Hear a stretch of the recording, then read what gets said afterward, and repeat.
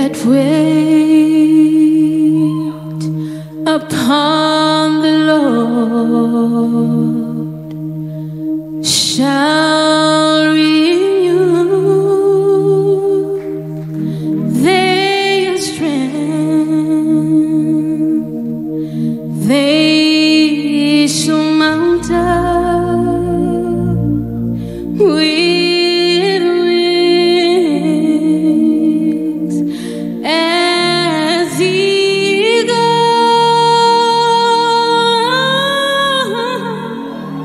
and they shall run and not be weary. They shall walk and not faint. Teach me, Lord. Teach me, Lord,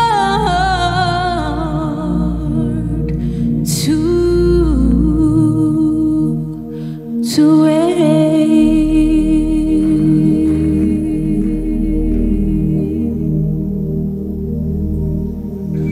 Another thing that the eagle does, he renews his youth. He's the only bird that there is that he can be almost gone and he comes back to a young eagle again. Not in age, but just in action. Well, why would Jehovah liken us unto eagles then? When you're all down, as it would be said, in the dumps, then along comes a good revival and your youth's all renewed again. Oh, I've seen the old people with gray hair and whiskers all over their face just shout and praise the Lord like a little boy 15 years old. I've seen people sitting bound in wheelchairs leap to their feet and scream and shout like while they're renewed.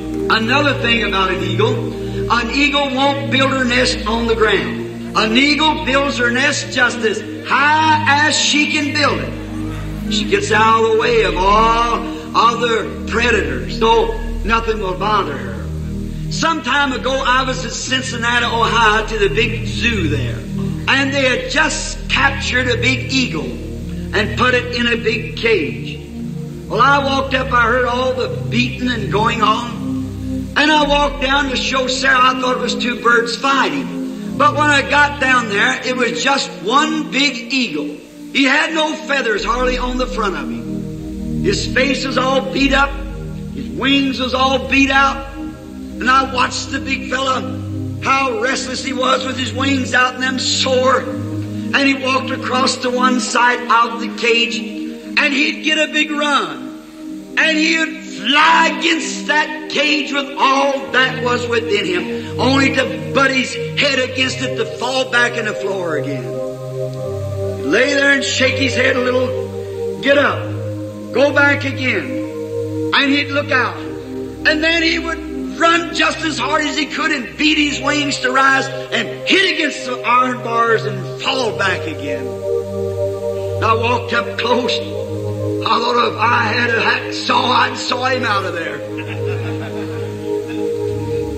And as he laid there and his great eyes looking towards heaven, the blue skies above him, he was born to live in heaven. That's his nature, is to live high. And here he is with a cage over him. And he can't get up anymore. I thought that was one of the saddest sights I nearly ever seen. I wanted to buy the bird. Well, they wouldn't let me have him. I felt so sorry for him. Here's a worse sight than that. There's men and women walking the streets that was born to be sons and daughters of God, living below their privilege, beating their brains out in nightclubs and everything else, when they should be soaring the skies of God's great pleasure and power. They were born to be sons and daughters of God.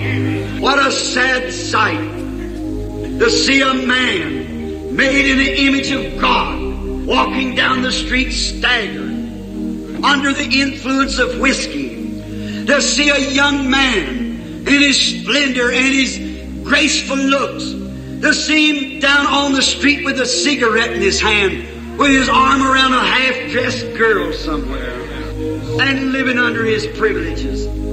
His soul bound in a cage of the devil's torment. A young woman half dressed, beautiful as she is. Oh, all fixed up and enough paint on her to paint a barn. Out somewhere laying around in the roadhouse when she was born to be a daughter of the Most High God.